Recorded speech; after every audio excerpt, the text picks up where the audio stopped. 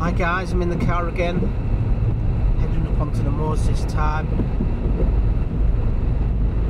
Apparently there's a bit of a storm underway, Storm Ciaran, but where I am here there's no wind and it's raining just a little bit, but judging by the amount of water on the road, I think there's probably quite a bit in the river, so head up the Esk Valley and take a look.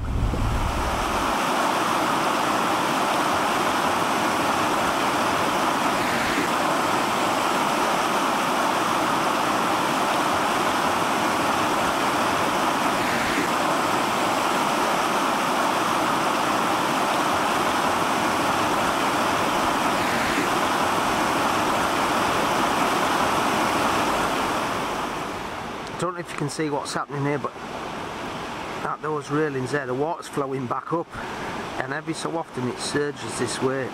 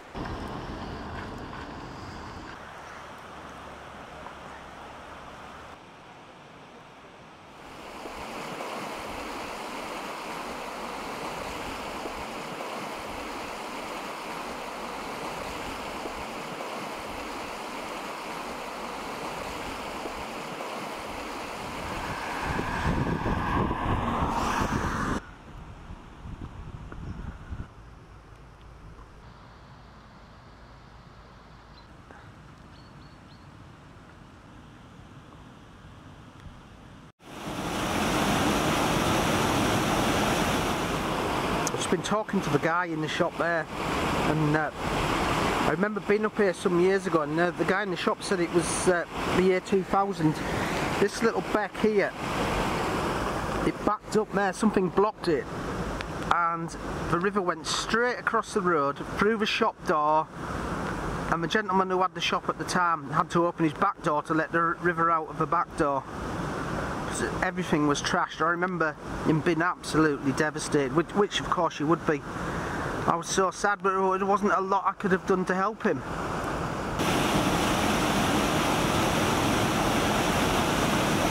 And this is where it comes out the other side, and it flows down into the river down there. But that day it didn't, it flew through that shop there, and I think that was his back door. He used to live downstairs. It's a tea room now, and he opened his back door and the river came out of there and back into there. There goes Tommy. Postman Pat, Postman Pat.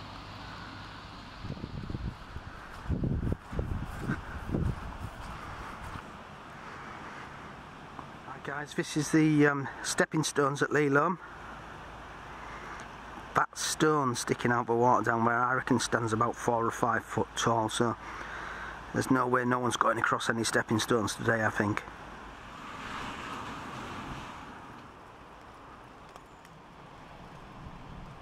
This is a stretch of river between Lealholm and Danby, near a tiny little village called Holsyke. As you can see, the river's actually burst its banks here. I've seen it a lot higher than this here, but it's in amongst the trees now. I think if we get much more rain, and we're forecast sun this afternoon, I think it'll probably come a bit higher.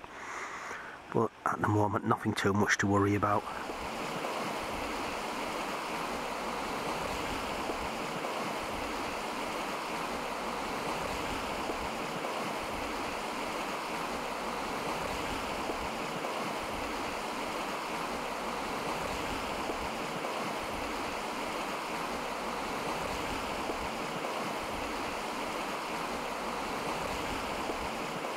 In the summer, the river here is just like a tiny little stream, really, with big, high, sandy banks. And I think there's a kingfisher nest somewhere around here. I imagine it'll be in the bank, but in summer I sit here and watch him fly up and down, watch it fishing.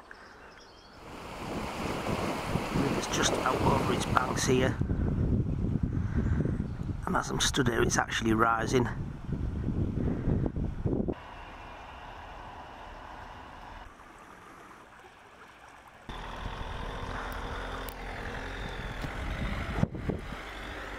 You don't want to go that way, mate. Really fucking not. He'll be back in a minute. Or he'll be dead. Cause that ford down there is about 10 foot deep. Oh my fucking god. He's gone down to it. Hopefully he's back in a minute.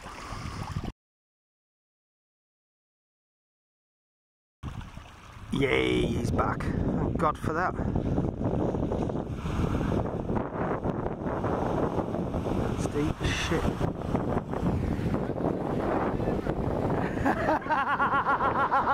Amazon! That's Amazon driver. Oh dear.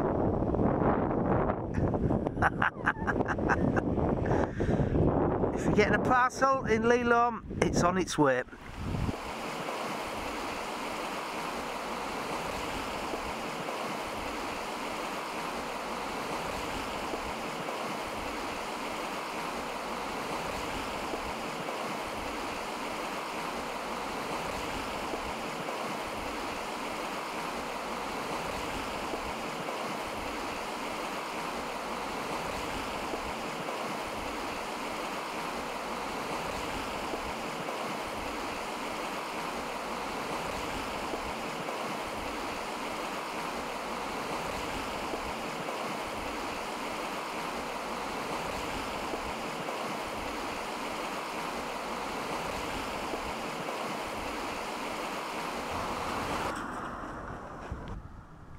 Just as I was heading back to the car there, I saw a white flash go past just over the hedge.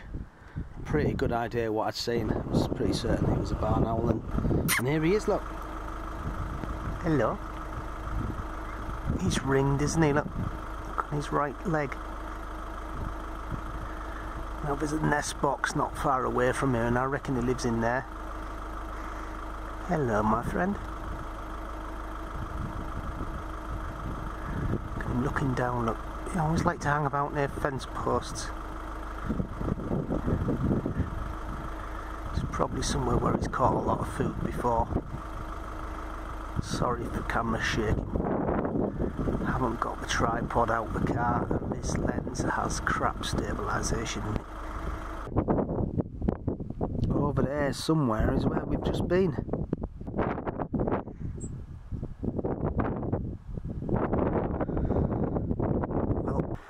After driving all that way around through Whitby, I've ended back up at the other side of the duck bridge at Danby, and it's impassable here as well. Water's well up, and the measure on the ford is currently saying 10 foot. Now this is the ford where that car got stuck the other week. Trying to drive through this. Man, how crazy is that? If you haven't seen that video, links up in the top right hand corner.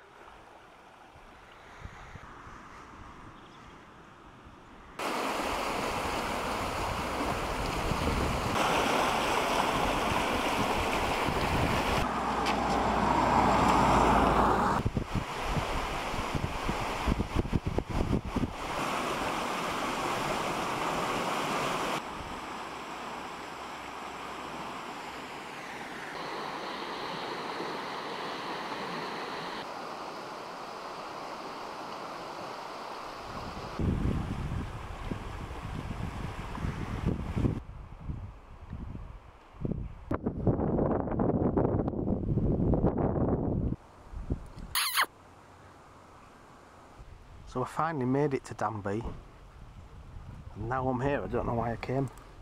So I'm probably just going to drive home again.